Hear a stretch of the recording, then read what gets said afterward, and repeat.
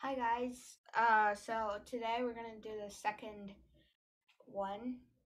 So this is my slideshow for all of the whys. And today's question is, why can't I find a pot of gold at the end of a rainbow?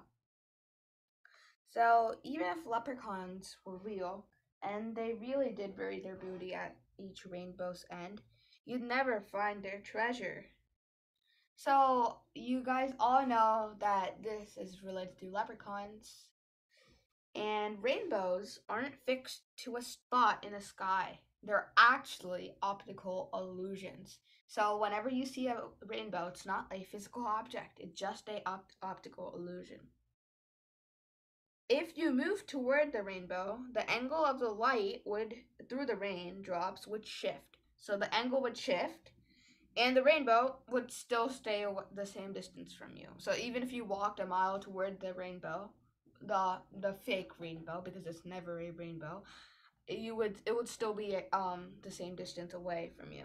So if leprechauns were really real, they certainly picked the best spot to hide their gold. Thank you guys, and we'll see you in the next video.